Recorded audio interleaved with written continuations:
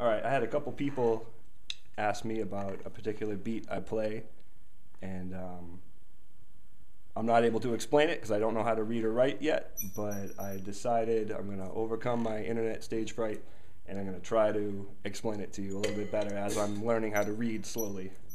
So it's pretty simple to start. It starts in 6/8, so it's eighth notes with your right hand. And the trickiest bit to learn in the beginning is that the bass drum falls on, in a 6-beat measure, it falls 4 times. So it's a triplet feel. So it falls on 1 and 4, and it falls on the and of 3 and 6. So that's the trickiest part to start. But it starts with just 8 notes, 6/8 like this. 1, 2, 3, 4, 5, 6. 1, 2, 3, 4, 5, 6. 1.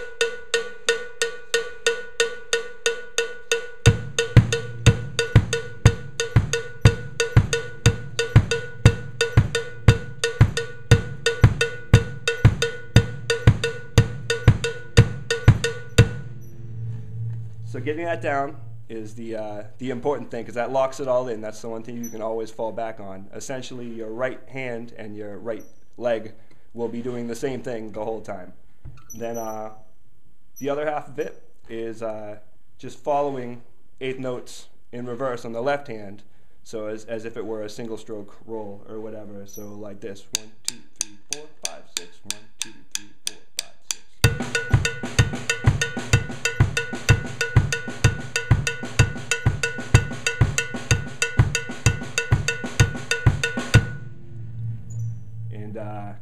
It all sounds very simple, and it is. What brings about the weird polyrhythm sound of it is what you do now is you take your right hand and continuing eighth notes in 6/8, you alternate starting with the cowbell from right to left. So you go.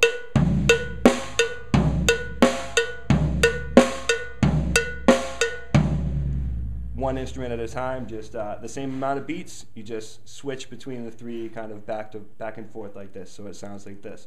1, 2, 3, 4, 5, 6. 1, 2, 3, 4, 5, 6.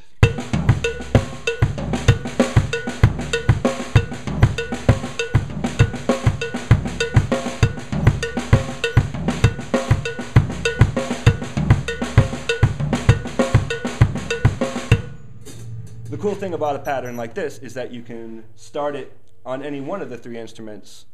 If you change the one from, say, the cowbell to the floor tom, if you start on the floor tom, it creates a completely different sound using the same pattern. You don't have to, there's no new muscle memory, you just are moving over one, so to speak. So that, say if you were to start on the floor tom, 1, 2, 3, 4, 5, 6.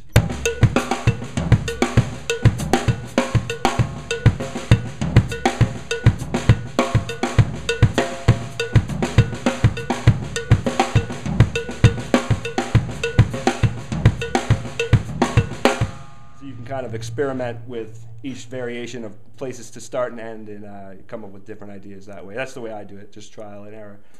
But after I had the basics of the polyrhythm down, then you notice that on each time you kind of come around to the snare, if you throw a little roll in there, you can change the mood and kind of, make it groove a little bit better. And then I noticed if you come back on the last go around and switch the hi-hat at the end, it makes it even funkier, so it kind of adapted a little bit and sounded more like this.